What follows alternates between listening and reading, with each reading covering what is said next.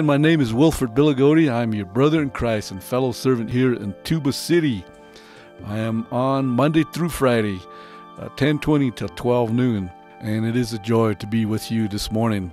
Hey, it is turning into a good morning here, and today, Saturday, March 7th, according to the weather broadcast, it is the return of the blue skies. I grew up in poverty here in the reservation, alcoholic parents, dysfunctional family, got into drugs and alcohol and all the dysfunction that happens on the reservation. I remember one particular night I was sitting on the football bleachers at the lowest I can be in my life, and sitting there just looking up in the sky, looking at the stars. I cried out. I said, man, there's got to be something better than this. You know, looking back, that was my first cry to God. I did meet a beautiful young lady. Her name is Lily. I found out that she's a Christian. Sometimes I would show up at church, I'd sit there in the back row, and but God's word wasn't really penetrating my heart. I was just showing up for the family's sake. Easter Sunday, 1995. You know, people were coming back from church and getting ready to have the Easter feast and all. And I said, man, I don't want to hear about God. You guys go ahead and have your feast. I'm going to go take a drive up North Tuba here. I got way up there in the sand dunes, way off the road.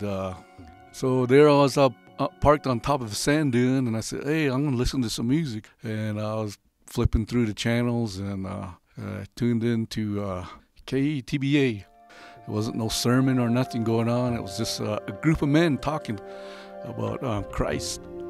He was speaking to me. I cried out to the Lord.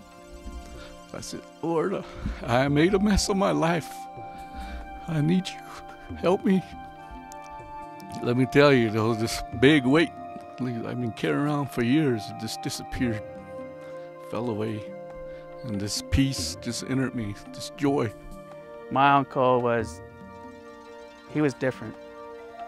I could see a glow from his face. His smile was full of energy, and he knew that he was forgiven. As I look back, you know, Jesus pursued me out there into that desert, and he rescued me. I've been walking after the Lord. It's not been easy, it's been hard, but always God is faithful. Change lives is what their motto is, not just fill heads. That is a direct work of the Holy Spirit in a person's life. Develop that dynamic, vibrant personal relationship with God. When that happens, you know, it seems like God's love just flows out of a person's heart, and it spills into other people's lives. It was only through my Uncle Wilford and through the Spirit of the Lord that I came to Jesus Christ. Going through the spiritual formation process, IBC really influenced me the most. I wrestled with a lot of things. I was really forced to search deep and to search myself, where I need to make changes. It just really had a really profound influence on my life. In those 4 years at IBC, man, I was growing like leap and bounds than I did in my last 15 years as a Christian. The Lord is just opening up so many doors, and I'm just excited.